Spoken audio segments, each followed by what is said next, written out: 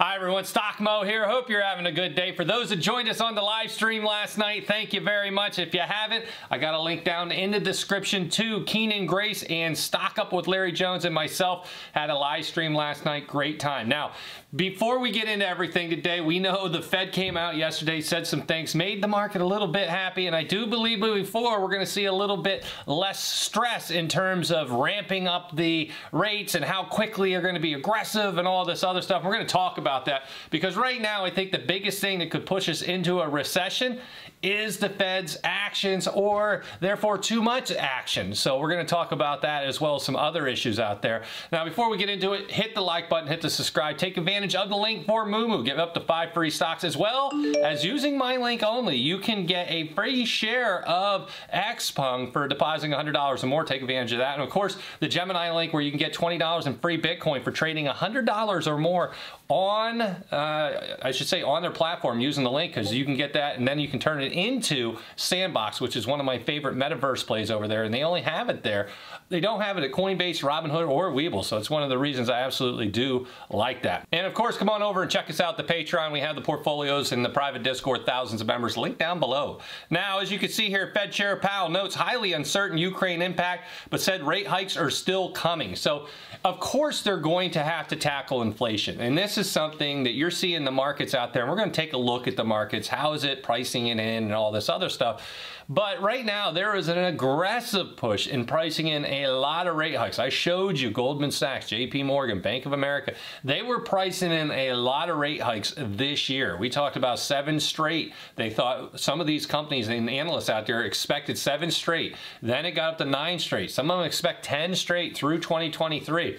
Now, I was on the fence, and I said I was actually, you know, it's funny because as you recall, last, we'll say spring in the summer, I was one of the few people who thought that inflation was going to run out of control and that it was not going to be transitory, and we were preparing for it. Now, I'm actually one of the few people that believe that the Fed doesn't have to be super aggressive in this, that, you know, we're going to see the supply chains as well as some of the actions from the Fed combating enough to handle inflation as we get through this. And with the global uncertainties right now, I don't think they should be super aggressive. Usually, when you see what's happening all over the world right now, especially over there, Russia, Ukraine, energy prices, all these things, you would normally see the Fed actually take the foot off the gas in terms of rate hikes and tightening up the monetary policies. Instead, they have to kind of still do that when they normally would be lowering rates and, you know, doing things like that, but they can't because inflation is already so high. Normally, they would have a lot of weapons at their disposal, the Fed, to handle what they need to do right now, but they don't. They used a lot of that on Omicron, on Delta, on the original COVID. There are so many things out there that are just causing the Fed a major headache. Now, they're going to get through this, but I think, you know, corporate America, the world, they're going to come together to help these supply chains and everything else that's going on with it. But with energy spiking, energy going through the roof because of what's going on with sanctions and all the things happening, it is just a wild, wild west kind of mentality for inflation. We know that it's not going to be under control in the next month or two. It's going to take a year to get this down to decent levels. But I do believe, and here's where I said it, I do believe it's going to happen. I know a lot of people out there believe the Fed has to get super aggressive. I actually think 4 to 5 rate hikes should be good for this year. Do another 4 to 5 next year, get us up to that 2 to 2.5 zone for the Fed rate, and we'll see where we go from there. I think it's going to be a little bit of pain here for all of us, but eventually this will come down. So what happened yesterday with the rate hikes and the discussions? Well, you can see old Jay Powell came out and said, look, we're not going to be that aggressive.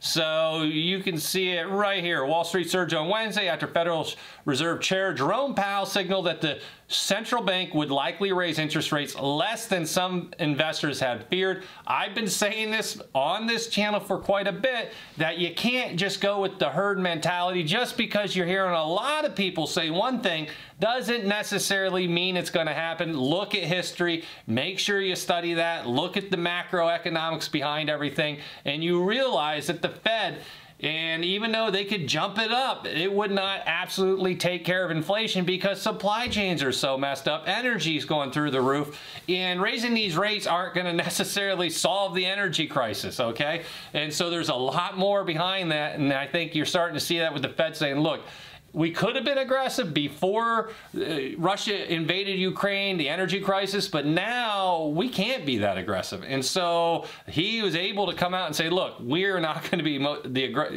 as aggressive as you expect us to be at this point. And so that is why I think Powell said he's inclined to support a 25 basis point hike in March, quelling some concerns about the potential for a more aggressive rate hike.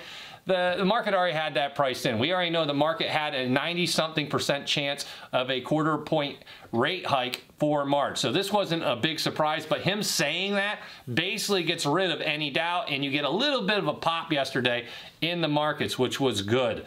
And then we move in. Are the markets fairly priced? I wanted to talk about a little something here when it comes to the fundamentals of the overall market, because I hear a lot of different ratios thrown around, talking about the S&P being overpriced, how much more it could drop, and I wanted to share this with you. So just so you know, the average PE ratio of the S&P 500 has ranged between 13 and 15. I think it's around 15 for like the life of it. So I always tell people 15 is kind of the base number for this. So then we move into where the S&P 500 is, and you can see the S&P 500 could still move lower due to valuation compression. It doesn't mean it won't, but I want to show you because it's not that massively overpriced anymore like everybody keeps screaming about. And John Butters, FactSet's senior earnings analyst, tracks the earnings of the S&P 500 companies and publishes a detailed weekly report based on Monday's close up to 43.73. So yesterday we were right around there, a little higher, just a little bit. The S&P 500 is trading at 19.4 times 2022's estimated earnings of $225.42 and 17.6 times 2023's earnings. 17. So, you know, after this year's up, we're talking 10 more months here, 9 months and some odd weeks. We are trading at 17.6 times 2023 earnings. That's not bad. That's not that, wow, we're trading at 30 PE anymore, or 35 or 40. Now you're trading at a decent level, all right? And by breaking down the equation, and they go into it and everything else, it says that the S&P 500 index could fall more than 8.2%, in addition to where it's at now, to get back down to those fair levels. But that's the base. I've been saying this, that, you know, if you look and people say, how low do you think it could drop at this point? I said, sure, it could drop. In my mind, anything 5 to 10% range. I thought anything under 10% is a major long-term buy, and I'm buying through this anyways. But I'm always watching. 5 to 10% is pretty much my downside on this market. So all the money I got invested, if you're just into an S&P 500 index fund, I would say you're limited to about 10% downside. But the upside obviously is unlimited if you're a long-term holder. And so that is one thing I definitely wanted to share with everyone. So as you continue to manage your portfolios, figure out where you want to go, what direction, buy and sell and all that, I still like financials. I still like the banking sector. The regional banks, obviously, I got that triple leverage on. And there's a few others out there, healthcare, energy, utilities. That's where I think 2022 and 2023 might lead us to have a good, solid, diversified portfolio, but heavy in those sectors. I think that's the route to go. My personal opinion. I think that's the way to reduce some risk. Make sure you're well diversified, having that 20 to 40 different stocks. And if you don't want to manage all that, consider going out and just looking at that S&P 500 index fund. And I always like VOO. And worst case scenario, go talk to a financial advisor. Sit down with them, have them manage everything. And you're going to pay a fee for that, of course.